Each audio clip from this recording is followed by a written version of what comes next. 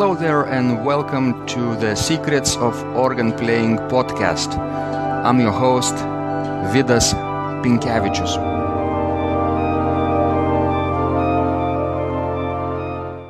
Today's guest is Dr. Carl Dodrill, Ph.D., who is past dean of the Seattle AGO chapter and also president of the Pipe Organ Foundation. His work has focused on encouraging young people's interest in organ and also on making the pipe organ appealing to and available to people in the general population. Dr. Dodrill is also Professor Emeritus of Neurology, Psychiatry, and Behavioral Sciences and Neurological Surgery at the University of Washington.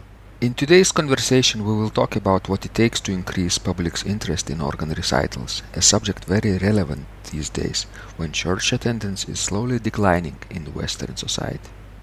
Let's go to the show. Welcome, Carl. I'm so delighted that you are able to join this conversation. I've been following your work on American Organist magazine very closely, and you've written a fantastic series of articles about increasing interest in organ recitals. This is a very crucial piece of research, right? And thank you so much for sharing for your work that you will be sharing with us today. You are very generous, and welcome to the show. You are very welcome, Vidas, and I'm delighted to be asked to be involved. Great. I hope people from around the world, basically from 89 countries, will get so much inspiration from this talk, from our conversation, that they will think very hard how to do this in their own communities, in their own congregations. Maybe they also feel that attendance in organ recitals is diminishing, and you will share some research you did, right? It's very, very interesting. But for starters, maybe, Carl, I always ask people how they first fell in love with the organ. It's very fascinating to go back in time and remember the story when you were little, perhaps. Can you share that? Yes, I can. I grew up in a desert community in California. It was actually on the Mojave Desert. Mm-hmm. And although the town where we were located had about 7,000 people, there was only one small pipe organ. And yet I was interested in it. And then when I went on to college in Santa Barbara, California, I had the chance to hear bigger organs. And then in graduate school at Purdue University in Indiana, very large organs. And so I became more and more interested, but I continued in my studies in psychology. I became a psychologist. And of course, I had to raise money for a family and get married and have children and everything. So I was not able to pursue my interests until, in fact, we were at the point where our children were going to college. And at that point, my wife started to take organ lessons, and I began to work in a pipe organ shop. It's the Paul Fritz shop in Tacoma, Washington. He makes very fine tracker mechanical action organs after the pattern of Arp Schnitger in North Germany. And so I worked with him as much as I could, doing volunteer work for 3 years. Then we developed an interest of having an organ in our own home. So we did get a pipe organ for our own home, which we had for 18 years in our home. And then I started the Pipe Organ Foundation, which is designed to save pipe organs that are being discarded. And, of course, I became involved in the American Guild of Organists, even though I'm approaching this whole topic from a person who is working on building and saving pipe organs, rebuilding them. We have one in the shop right now. We have rebuilt, and we'll be placing in less than a month. But to save the instruments, I approached that from that end, but became more involved in the American Guild of Organists, and eventually became dean, and so on. So it's over time that I developed this interest. Fantastic, Carl. Of course, although you are approaching this research from the perspective of the person who is trying to preserve the instrument itself, it's very well connected with the people and the music, right? With the art of organ playing. Because let's face it, if there was no music, right, there would be no organ builders. Also, it's all connected, right? And with people also. So yes. I think you are right on track, and your research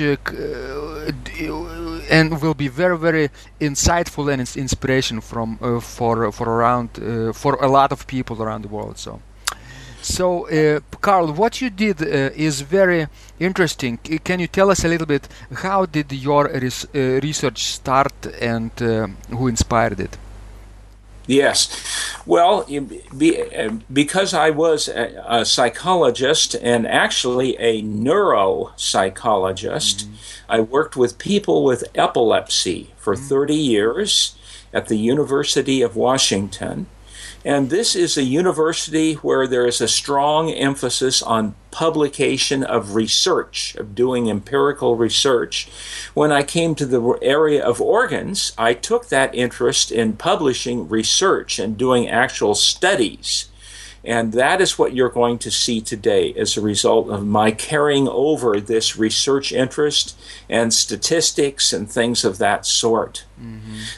The thing that I really was convinced about was that it was so sad that here we have the king of instruments that we are playing, the very best musical instrument in the world, and yet the interest in this instrument was seemed to be going down.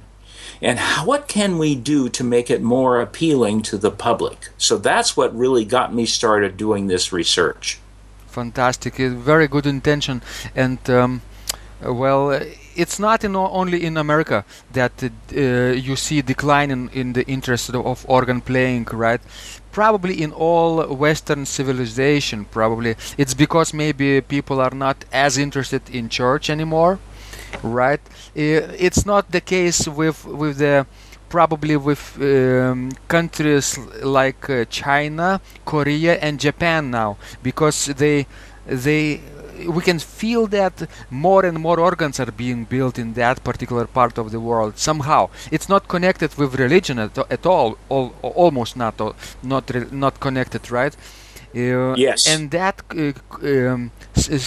secular connotation is just like a interesting musical instrument, right?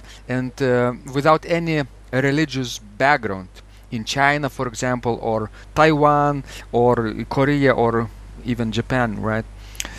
But in our part of the world, in Western society, yes, people are interested in other things, right? For example, organ once was a big part of culture, right? Cultural identity in Europe, right? But yes. But now organ is culture itself is not a very big deal in people's life in general. So, and even more so is with the organ. It's been probably marginalized very, very evidently around the world in Western societies, right? So, yes. So tell us a little bit about your research and what you discovered. Okay, so I would like to switch now to the PowerPoint file using the screen sharing approach. So let's see if we can make this work. Fantastic. We will be seeing slides, and we will be seeing some research data on the screen that people can really see. So make sure you will also see the video of our conversation, not only the audio but also the video, because the video will be very, very important as well here. I can see the screen now. You can see and the slide that says the basic question. Right. I can. Okay. So here is the basic question at hand. What can we do to make our organ playing as appealing and enjoyable to all people so that they will want to come back and to hear the organ again and again? That's really the question that I want us to address today. Here are the list of the 3 studies that I have done and published, and they are all to be found on our website of the Pipe Organ Foundation. So at the bottom of the screen, everyone looking at this, if you make a note of that URL down there and go to our Pipe Organ Foundation website and look under News, you will find these 3 articles, and they are there completely with all the pictures and everything. And so that you can get them anywhere in the world, you can get all 3 of these articles. Great. Very important to go and see for yourself what you did, right? To see because these articles will shed some light on your research, right? And people can discover very interesting things. Yes, what I would like to do now is just go through and just summarize the basic findings. I will, of course, not include the details, but everyone can go and find the article and look at the details that they have an interest on.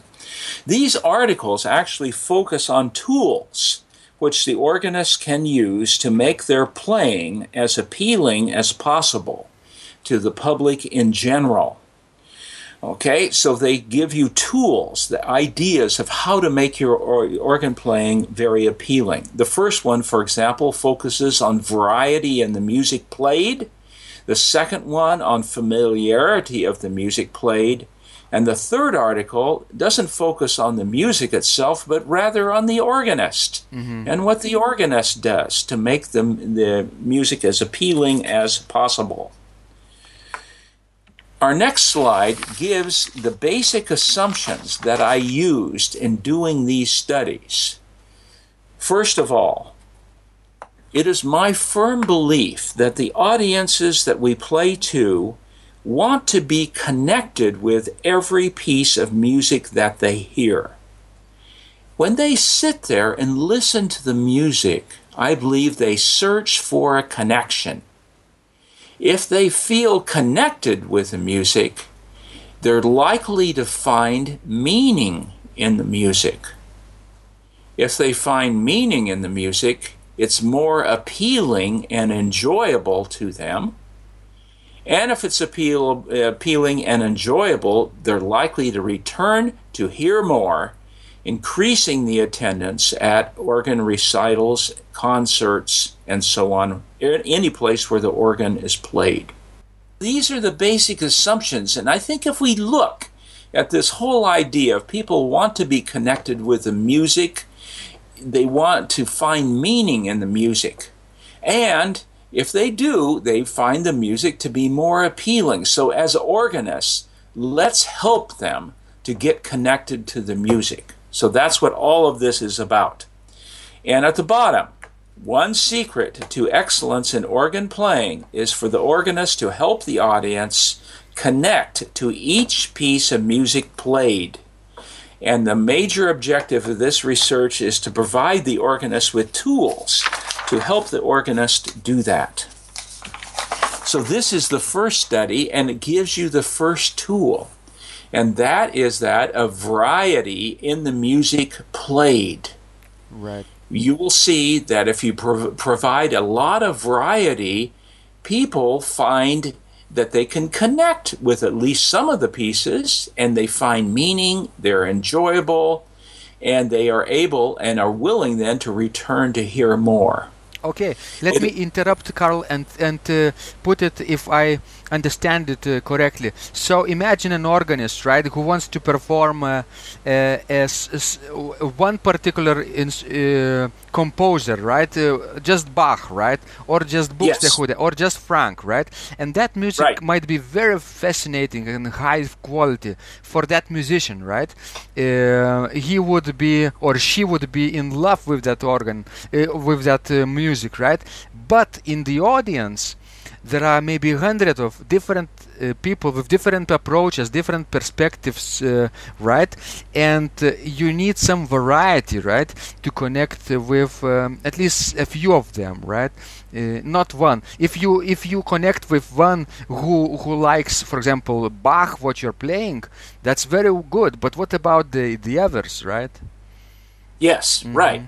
Okay, now if you're doing an all Bach concert or recital, which some of us do, then what this would suggest is that you pick out different styles of what Bach did over the period of his writing. Don't just all do, one particular group, sonatas or prelude and fugue or whatever, but get variety, build in variety in any way that you can, if in fact it's intended to be an all Bach concert. Now, if you can have other composers as well, and those that come from different eras of time and different countries, then I think that's even better. But for a particular thing that you do, it might have to be all Bach. And if so, then I would look for variety within Bach. That's true. That's true, because Bach wrote not only fugues, right, and not only chorales. Sure. He wrote many trio sonatas and concertos, right? You can really combine those different approaches and make the music more colorful, more varied. You can vary the music in terms of keys, right, and moods and tempi and registration also. Not only also very fast and loud, right, but also do some contrast. That's absolutely. I think that's what you're talking about. Good. It definitely is. So at this concert or recital, I asked Mel Butler to be the concert artist, to play the concert for us. And Mel Butler was the canon musician at St. Mark's Cathedral in Seattle for many years. And he is one of the best-known organists in our part of the United States. I asked him to play a highly varied program because I wanted to appeal to people from the general public. We advertised this in the local newspaper and in the radio, and we wanted people in general to come, not just musicians or organists. And so he agreed to do this. And as you can see from the music chosen, he picked out mostly classical pieces, exactly like you would expect. But he also picked out two popular pieces. And this is quite interesting, I think, what he picked out. William Albright's Suite 16ths, which is a concert rag for organ. Now, you can imagine most of you listening to this podcast would not necessarily pick out something like this for an organ recital, but in fact he picked this out. He also picked out a blues piece, which is Thomas Fats Waller's piece, The Rusty Pail Blues.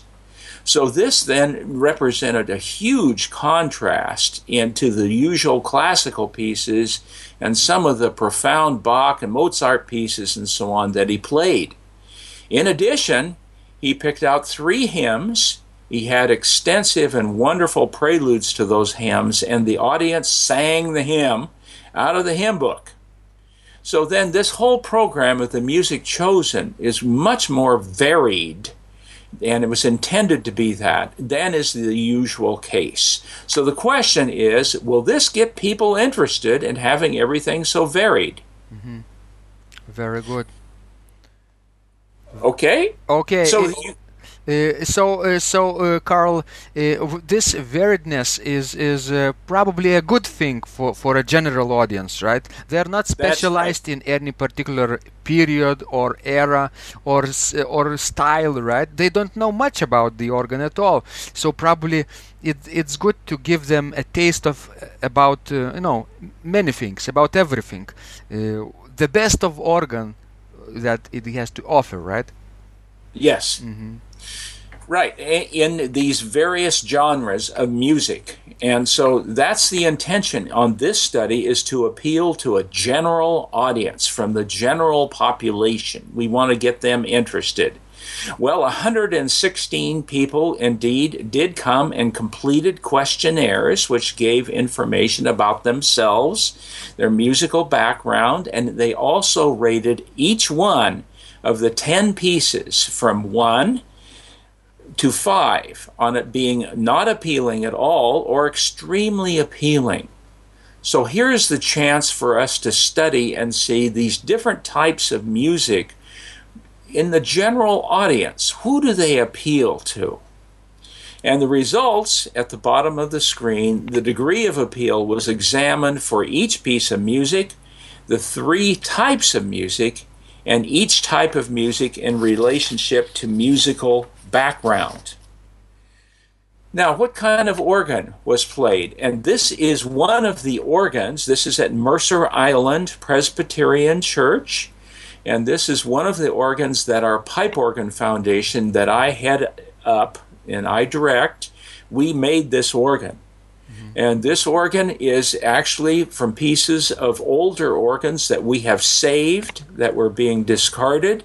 And we take the good things, we put aside the bad, and we assemble them very carefully. And I had some colleagues who are working with me on this, who did the basic design work and so on as we were doing this instrument. But this is how it looks at the front of the church. It is a 3-manual instrument with 27 ranks of pipes, and it is electric action. It's also, in terms of disposition, American classical, it's orchestral, and romantic. So it has a fair number of reeds and strings in this instrument, which is intended to accommodate a broad range of music to be played. So here are the results, very briefly summarized. You can get more from the article. The average appeal ratings of the types of music are given here, and they're all high. They're all above 4. As you look at this, though, you can see that the popular music actually came out on the top. And if you do a statistical test, in fact, it was statistically better than the other 2 types of music. Now, you must really understand that Dr. Butler is a fabulous organist, and he played all 3 kinds of pieces extremely well. But what it means, I think, is that people enjoyed the variety from one piece to the next.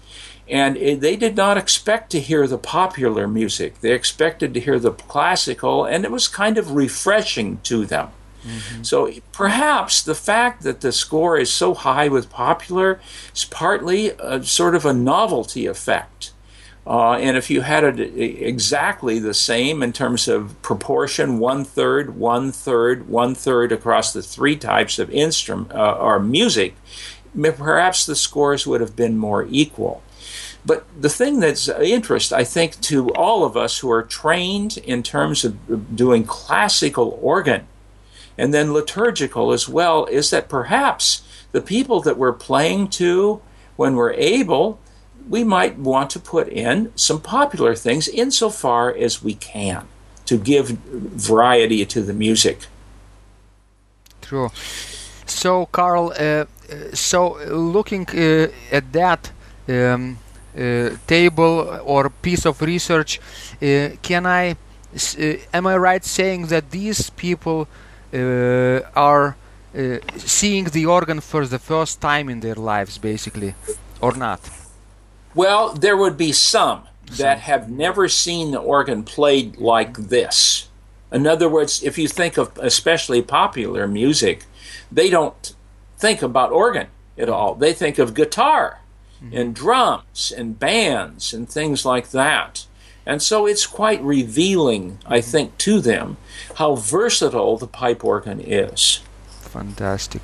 Good. And now, in the middle of the slide, what about those people who had a lot of experience with classical music? A number of them were musicians who were trained classically. They play various instruments and so on. They have high experience with classical music versus low. How would they evaluate the appeal of classical music and popular music?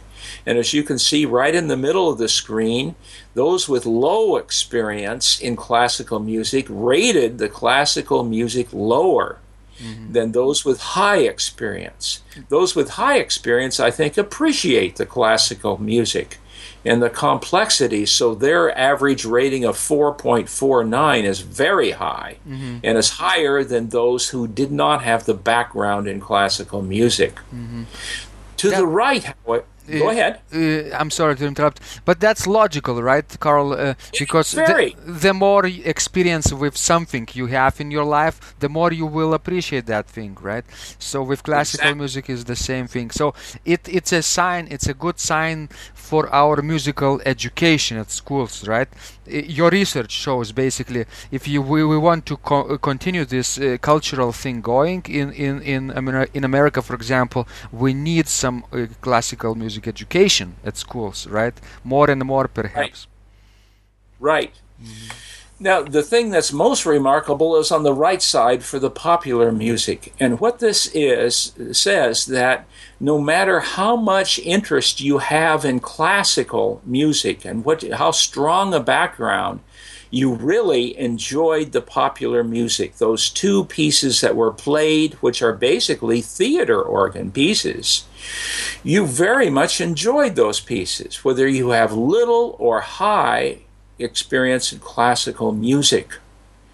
And so I think that this is important to us because we think, oh, these people that we are playing to, they are all classical musicians. That is all they want to hear. They don't want to hear popular music. But these figures suggest, well, maybe they do. Maybe they would enjoy hearing at least some popular music as well. Mm-hmm. True. What is of interest here, too, Vitus, is that I'm in the Theater Organ Society in our region.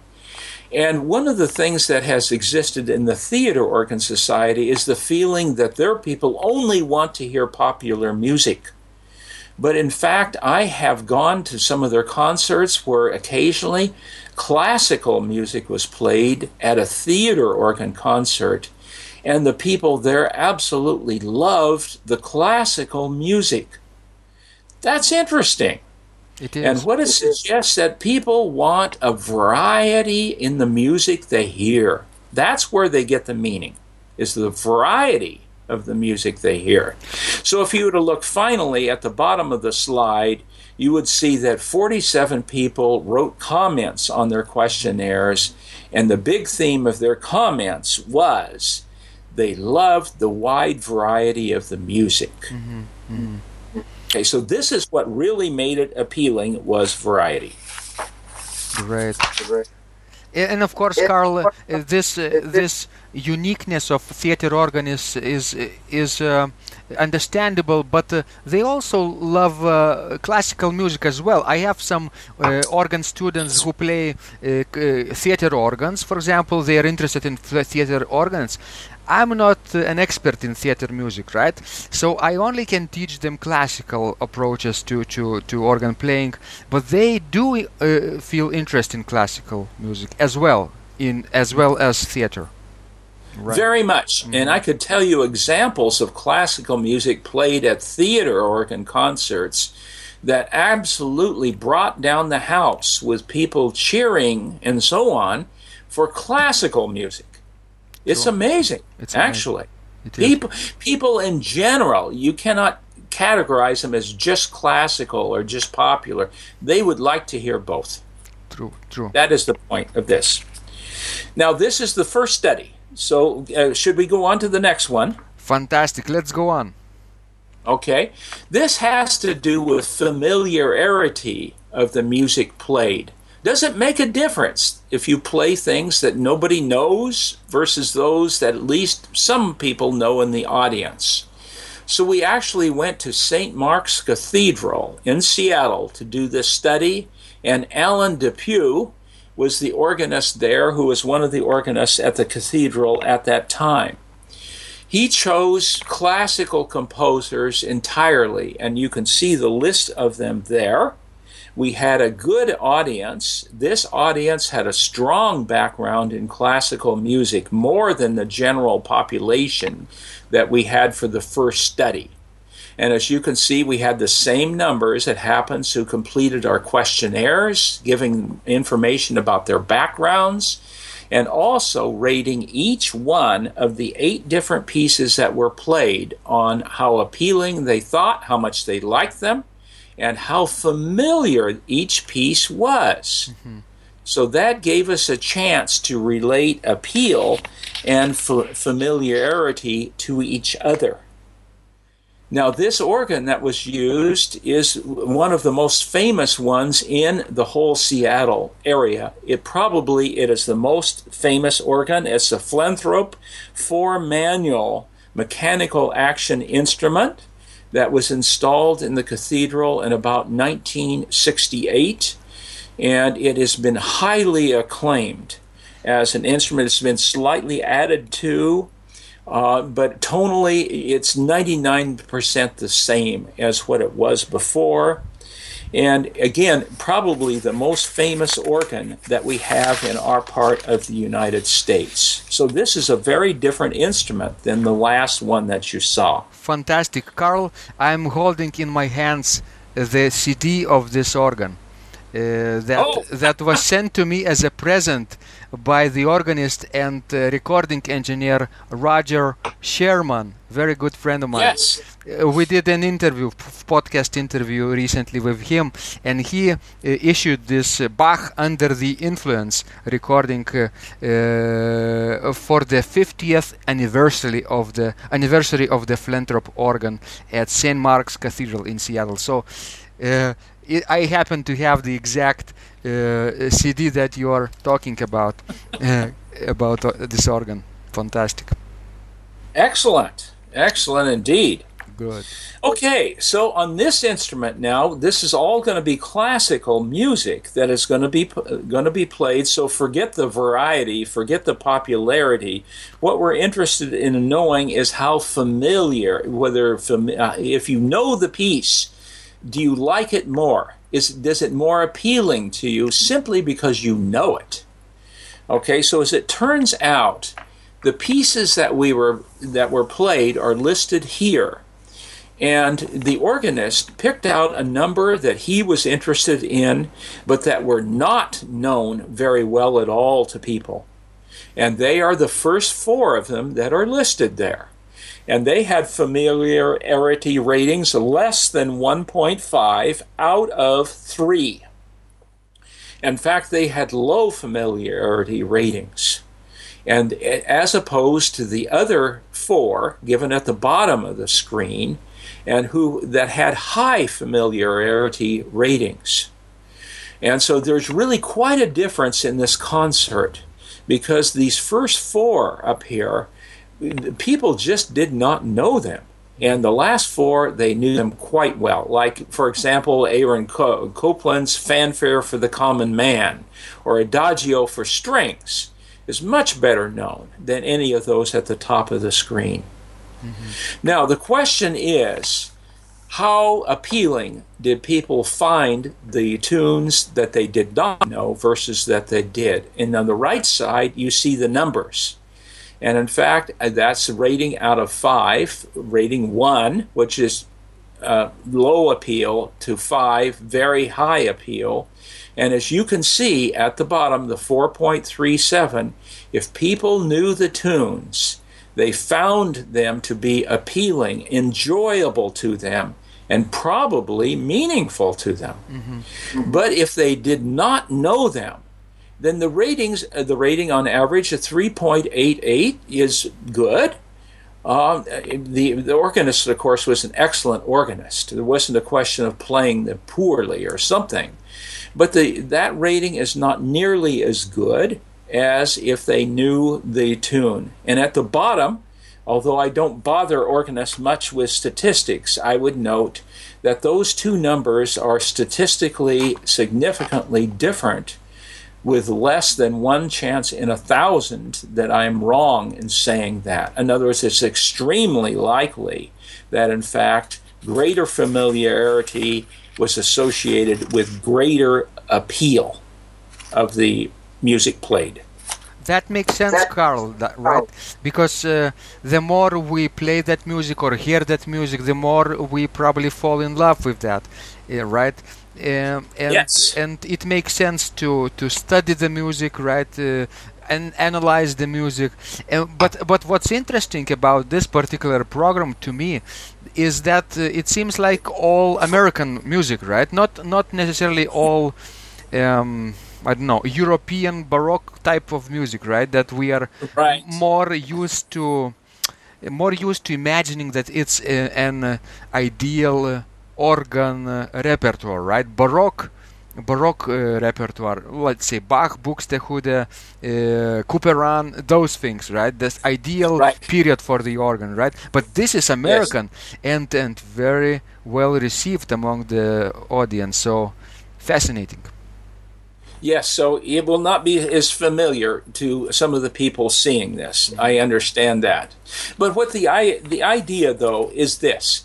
If you are making up and picking out pieces for a recital or a concert, you will want to consider picking out at least some pieces that people know or are very likely to know in the audience. You can pick out some that they don't, and that you have an interest in, perhaps, but it would be important, I think, not to play everything that they don't know.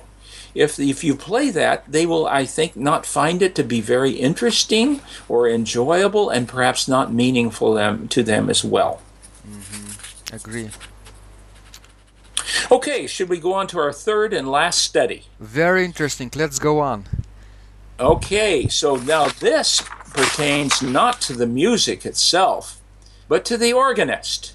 Mm-hmm. What can the organist do to make the music come across as more interesting and appealing? So we went to Michigan and got Dave Wickerham, who's a well-known organist in the United States. He's classically trained. He was a church organist for a while. He had several years of classical training, but eventually he moved in the direction of popular music and theater music. Now, he plays both wherever he goes, but at the same time, he has moved in that direction. So I picked out this person to be a very different sample, a very different way of approaching organ music. When he chooses music, he selects the music on the spot. He does not have a published program. So this is not a recital in the way we would normally see. I've asked him, how do you decide what you're going to play next? And the answer is, it depends on how the audience is responding. It's how they are responding to the music in terms of seeming to enjoy it, seems to be meaningful to them, and so on. And he plays everything from memory. Mm-hmm. So that means he has no musical scores at all. Now, please do not think that he therefore plays in a sloppy way or whatever. That is not the case. But he is so experienced that he's able to do many different pieces of music entirely by memory. Now, the music that he chose, if you go through and look at what he played in this concert, which lasted for more than an hour and a half, about 70% of it was popular. So this is very different than anything you've seen thus far. Mm-hmm. Religious or liturgical music, 15 or 20%. Classical music, 10 or 15%. So this is very different again. And then he did an interesting thing that I've not seen anyone else do, and it's because of his ability to memorize music. There was the first half of the program and then an intermission, and during the intermission he invited people to go to a table and to write down pieces that they would like to hear in the second part of the concert. And about 43 pieces were written down on this sheet of paper. In the second half of the concert, he wound up playing 37 of those pieces, either part of them or all of them, in a continuous medley which ran for 48 minutes. Oh. Mm-hmm. So now this is very different than you would expect, that all of us would expect. What is this? Okay, so actually the 43 pieces of music that were requested, when he looked at it, he and I talked before he went up and played, and he said, "Carl, I don't know some of these. Well, that's not very surprising, is it? That he would not know some of them. But I sat there and made notes all the way through, and he played 37 of them. So he knew most of them. There was 101 people who came from the general public, and of course we had advertised this, and so we were now getting very general public, not as much classically trained, whereas at St. Mark's, I should point out, those people in that audience were very classically trained. So you're getting different populations in these studies. 68 of these people completed the questionnaires, giving information about themselves and their musical backgrounds. And then they rated the enjoyment of the program and of each piece to music variables of variety and familiarity. In other words, the studies that we've done thus far, because we wanted to touch base with those variables. But here are the 4 organist-related variables. First, is the organist visible to the audience? And it was. The next picture I'll show you where the organist was. Does the organist speak to the audience between pieces? And this organist did, but very briefly. He would just give the reason why he's playing the next piece, perhaps a brief story about why the piece was composed.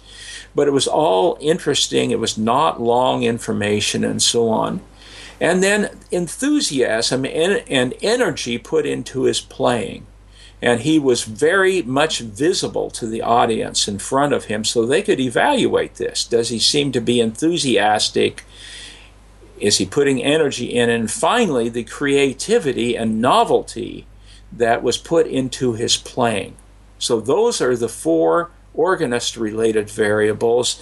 The question is, are those related to the appeal that the audience found and hopefully to their return? Well, here's a little more information. We're back to the first church, the organ that we built in the Pipe Organ Foundation. And there you can see his picture in the upper left. But at the bottom, I have put a sign there that says console here. Because the organ console, which is in the far right, we push out into the middle. So people can sit right up close to the organist and get connected with the organist that way. Now, I am absolutely aware that in many churches you cannot do that. The organ is at the back, the console is at the back, and you cannot do that. In some places, people have used video and put it on a screen. And I can tell you stories about those that I've seen of that, and that can be quite useful, so you can see the organist's hands or feet. But in our case, we were able to put the organ right in the console right in front of the crowd. And this is what the console looks like so that everybody can see. So this is a standard 3-manual AGO 32-note pedal board, radiating, concave, and so on. An electric action instrument. So it is a standard. And this console was actually a Kimball console. It was made in 1940. That works very well in this setting. Also in this church, we were able to put pipes everywhere. This is a novelty thing, but this is the antiphonal organ. It's on the bottom keyboard. And these are the pipes at the back. But in addition to that, we have the 16-foot open wood on one side of the sanctuary. So that's on one side. And on the other side, we actually have a harp. And this, again, I would not expect most people seeing this to say that they've ever seen this. But this is metal bars with fiber hammers. It's sort of a little bit like a xylophone, but it does not have wood. It's fiber hammers and metal bars. And so it gives a lovely sound that actually can be used with liturgical music. But when you walk into this sanctuary, you can actually see an organ on all sides of you. You are moving into the middle of the organ. And that is my personal philosophy as we attempt, in fact, to bring the organ to people and get them surrounded. So it's sort of like if you see the violin over there playing or the cello. Isn't that wonderful to hear the sound? What would it be like if you were actually in the instrument? So anyway, just to let you know, some of our preferences and thoughts here. And now, if we can go on, we'll go on to the results in summary form. Very interesting results, right? Because now the organist would play a lot of popular repertoire from pop music, right? And only part of it was classical and church related, right? But it would be very interesting to see how people responded to organist's creativity and novelty, and the way that he was visible, and the way that he presented the program, right? Talked about that. And energy, right, which went into the audience. So let's see what is the result. Yes, you are focused exactly right as far as I am concerned. And may I say, too, I know that a lot of people listening to this is somewhat foreign and difficult for them. For example, they have been told, don't talk. Convey the meaning by the music, not by talking. But here, let's look at the results. First, we look at the variety of music played, and we find that, in fact, the average score was 8.86 on a 1 to 10 scale. And that relates to our first study as well, and it confirms the fact that a variety of music played is very much related to whether people find the music to be enjoyable and appealing. Very much related. How familiar is the music? That's also very much related. 8.39 is a high score. It's not as high as variety, as you can see, but still, it is well up there. True. Now, how important are the 4 organist-related variables? Like, is the visibility of the organist to the audience important? And the answer is 8.58. Which says, yes, it is very important.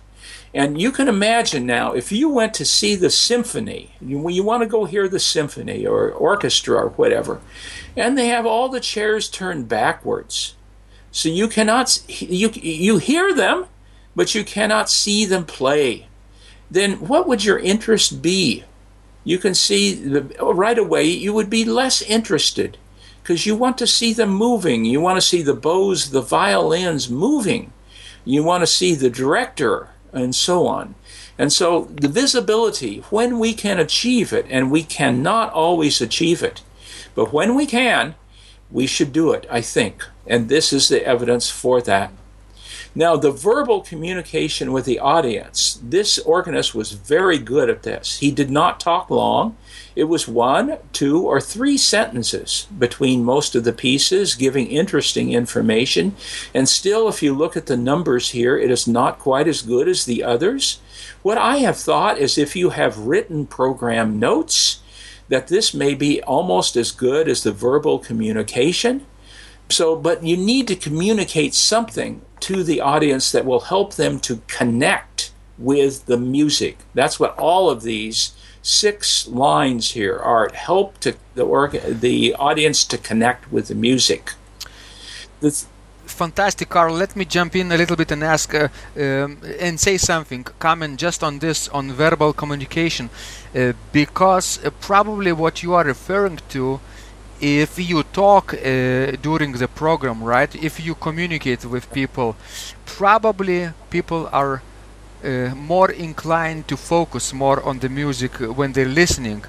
Basically, you are directing their attention with your words, right? That is right. You are trying to say, listen to this, or if you play, let's say you're playing a very scholastic fugue, right?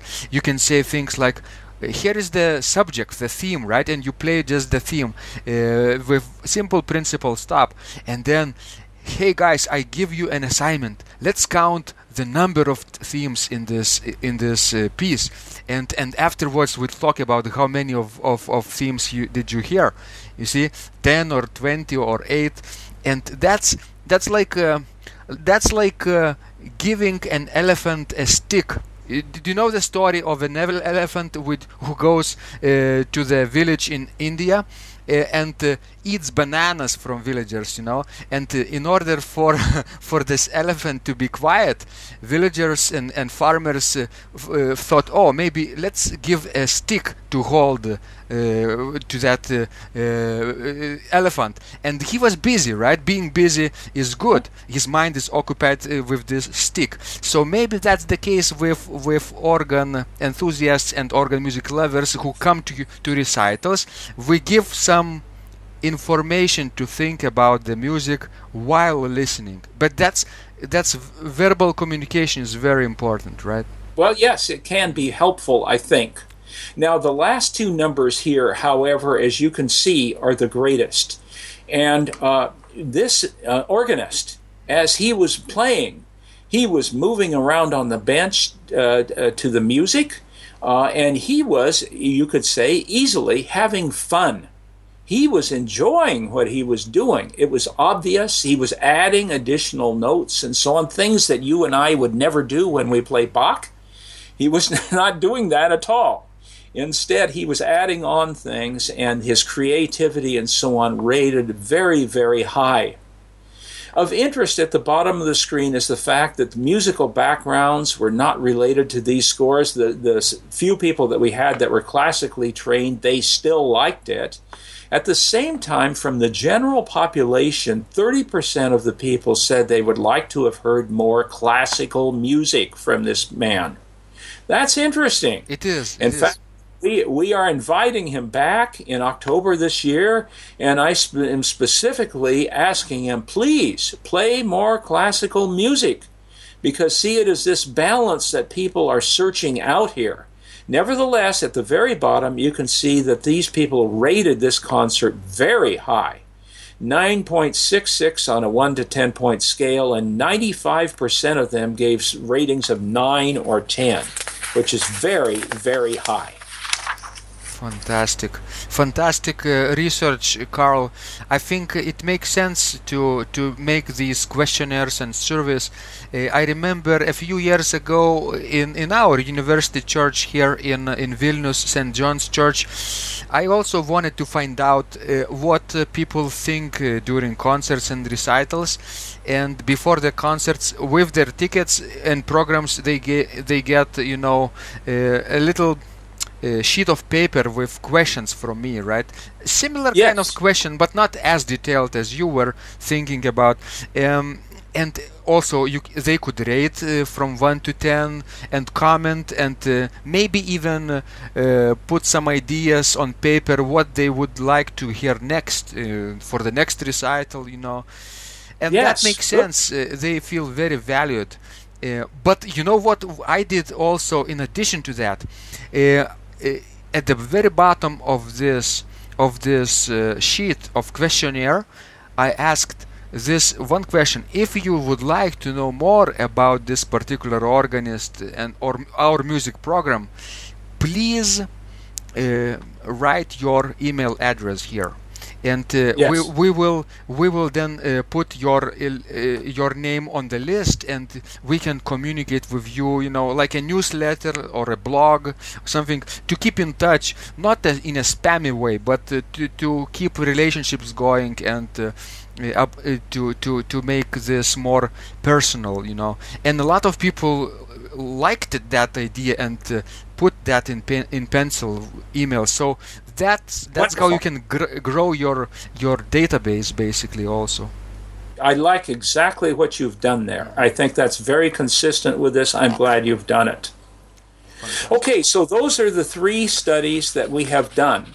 And in view of the time, do you want me to go ahead and finish this? There's one more slide that has to do with additional possible tools to increase the appeal of organ music, and then I have a number of pictures, 8 or 10 pictures. Do you want me to go ahead and do that in view of our time, or do you want to stop here?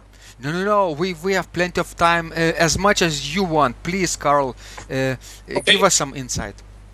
All right. Thank you for this kind invitation you've given me. Okay, now, what about additional? We have really discussed then and studied 6 different tools for the organist to increase the appeal of organ music. Here are 4 more that I have not studied that you may find of interest and other people can find of interest. First, the length of the pieces played. If you are appealing to a general audience, not all musicians, not all Bach lovers or whatever, shorter pieces are likely better. That's been my experience. I wish in these studies I had timed how long it took the organist to do each piece, but I did not do that. But that's my impression. Second, and you mentioned this earlier, Vitus, frequent changes in registration help to maintain interest. And we know that a number of our famous organists, people like Bach, Buxtehude, and so on, played on organs that it was difficult to change registration, and they tend to have few changes in registration. But when you can introduce more changes, it seems to maintain interest. A third point is that if you can add other instruments to the organ, that also seems to broaden appeal to people generally. I'll show you examples in a moment. And then finally is a radical point, and that is, how about if we focus more on bringing organ to the people instead of insisting that the people come to hear the organ? Very now, radical. That's an interesting question. Innovative question. Very good. Right. And so now I turn to our Seattle chapter of the American Guild of Organists. In the last year, we are trying to follow this last point of bringing the organ to the people. So we have this organ. It's a nice portative 3-rank instrument. It was made by Marceau and Associates in Seattle. You can take the top part off, lift it off, and put it on a cart, and you can move it fairly easily. Okay, it has an 8-foot gedeckt on it, a 4-foot spire flute, and a 2-foot principal. And we have undertaken the idea of taking this organ to the shopping mall and playing music on organ there for the general public. So last Christmas time, we went to 2 different shopping malls in the Seattle area. We played 9.5 hours. We had 11 organists who played in the shopping mall, and they played holiday music. Okay, this is for Christmas time, and it's not general classical music or general popular music. It has to be holiday music. So here's our dean, our current dean, Norma Amont Nelson, and as you can see, she's having a great time playing the organ. Then here is another one of our organists, and this is in the other shopping mall, and he has a children's choir at his church. And as you can see, they're all dressed up, and they came and they sang holiday music to a substantial crowd. And if you look, you can see the people who are in the lower right-hand corner who are shooting pictures of this. Seeing children sing like that is very attractive, and shoppers will stop their shopping and come and listen to the organ and listen to the children. We enjoy children a great deal, and so this is an example. On the left is one of our organists, Nick Strathy, and that happens to be his son there, who has had piano music.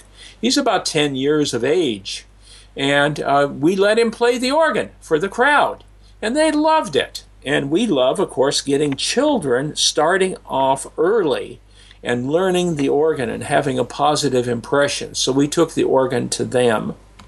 And this is Wyatt Smith, and he's a very competent organist in the Pacific Northwest.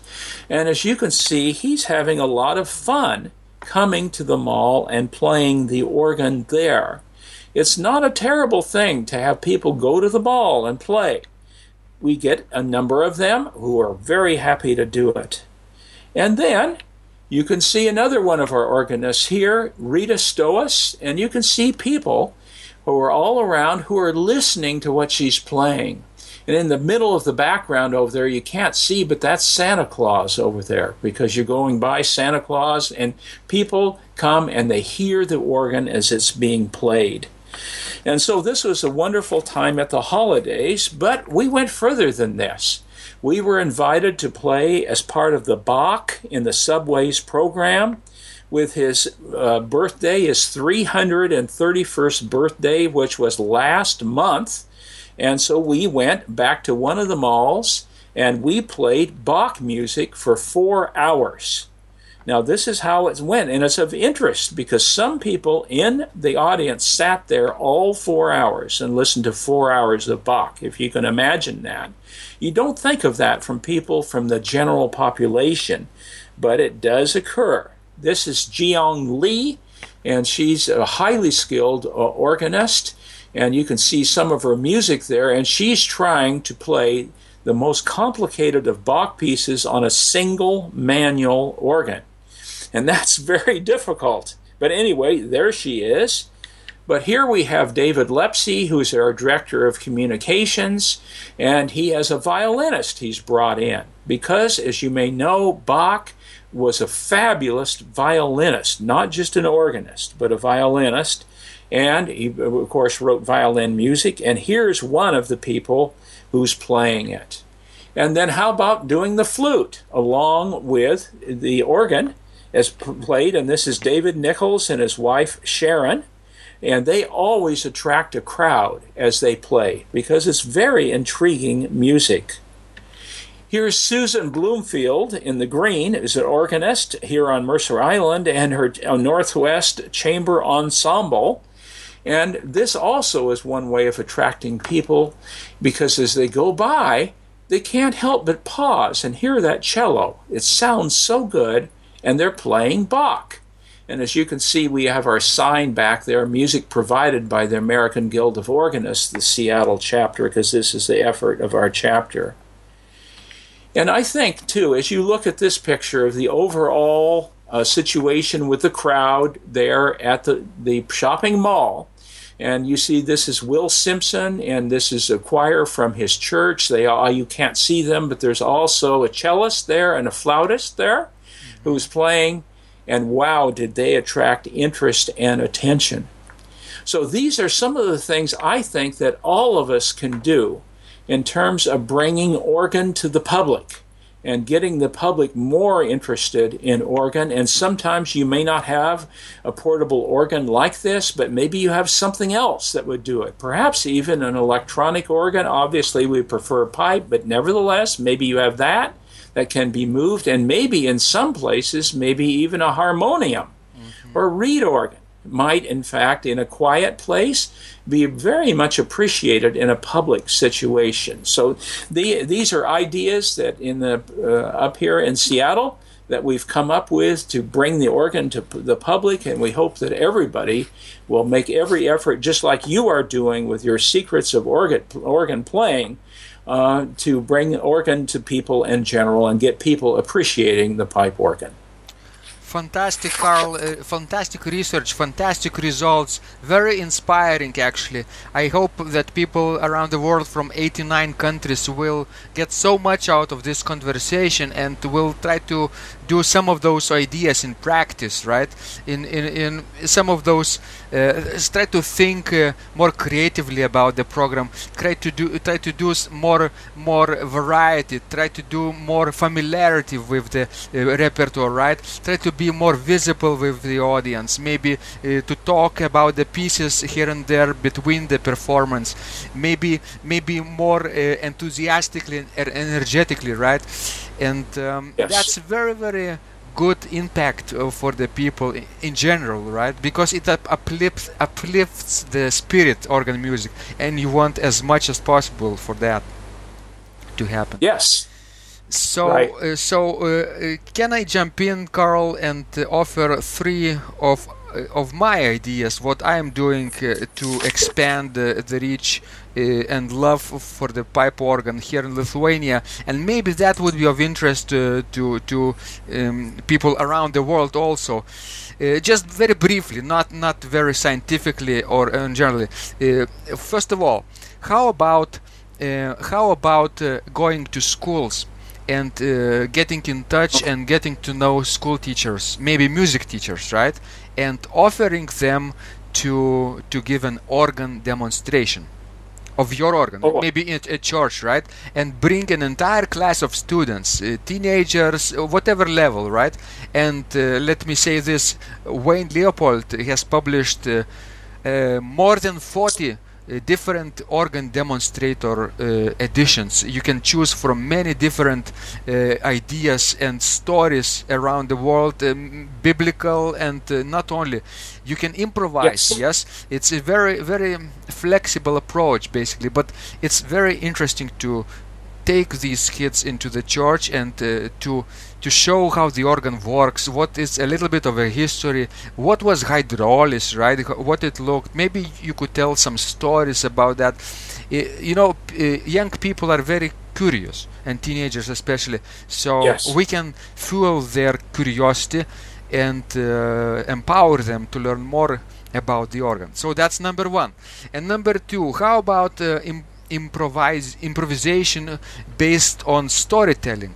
Storytelling, for example, could be biblical stories, right? Could be legends, myths from around the world. Could be poetry, and you can print the words or the storyline in the program notes, right? You can add a synopsis of the action, and you can and an organist could really improvise. So I've been doing this for a while, for a few years, and people starting to respond, and it's kind of very, very impressive thing to watch, how people react to improvisation.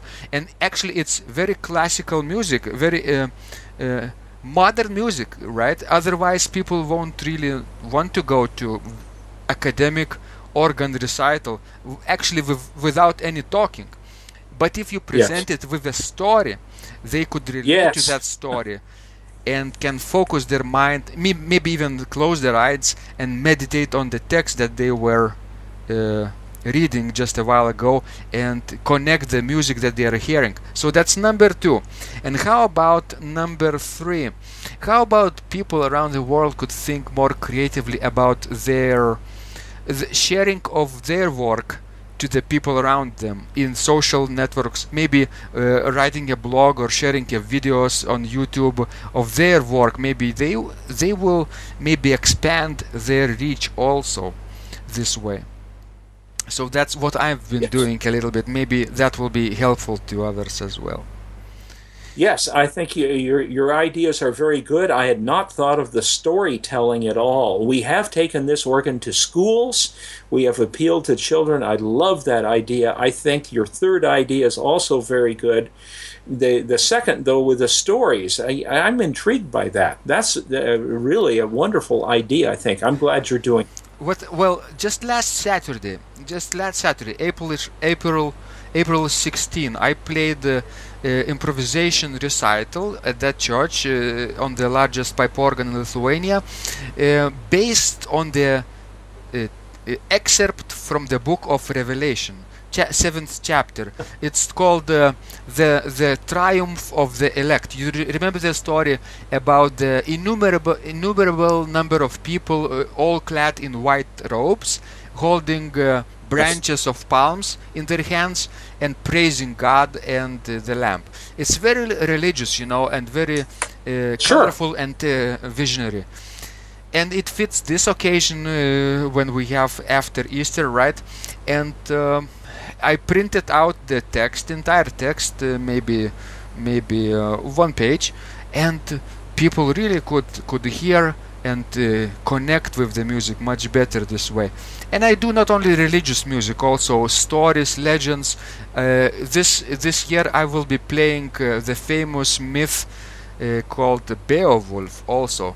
Do you know this legend, Anglo-Saxon legend from the medieval times? So we'll see how people will respond to, for example, Beowulf or other Nordic stories. But that's something to think about, and maybe that could be also applied in practice. Very good. Yes. Good. I'd say go for it. Give it a try. See if it works. Great. So fantastic research. One more time, you've been so generous, Carl, with your time and ideas.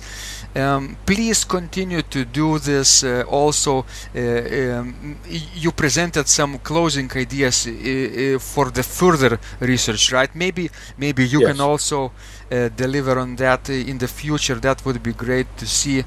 And maybe pipe organ art will survive this century. Who knows? We hope it will happen, right? I believe it will. It all depends on our joint efforts, of course. Not only on organizational level, like AGO, which does a tremendous important job in keeping organ art alive, but on a personal level. What can one organist do, right? A simple, very, very average skilled organist do. These ideas that you talked about are very practical, actually, and can be applied to majority of organists probably in the world who are playing in public at all. So thank you so much, Carl. You are tremendous gift to organ world, and keep doing the work that matters. Well, thank you very kindly, and thank you for doing the important work that you're doing on the secrets of organ playing. Thank you. Thank you. Let's keep in touch. If you find the topic of increasing attendance in organ recitals relevant to your work, make sure you visit Pipe Organ Foundation's website at www.pipeorganfoundation.org and click on the section called News. There you will find Dr. Carl Dodrill's 3 articles on the topic of increasing attendance of organ recitals. And don't forget to explore further the website of Pipe Organ Foundation. The mission of this organization is to charitably promote the preservation, placement and playing of pipe organs. I hope this will be valuable to you. If you liked this conversation, I encourage you to visit my blog Secrets of Organ Playing at organduo.lt, where you will find lots of insights, practical advice and training for every area of organ playing. You can subscribe to this blog for free to get your daily dose of inspiration and to be the first to know when any of my future podcasts roll out. I hope to help you reach your dreams in organ playing. I'm Vidas Pinkevičius. Thanks for listening, and I'll catch you online really soon.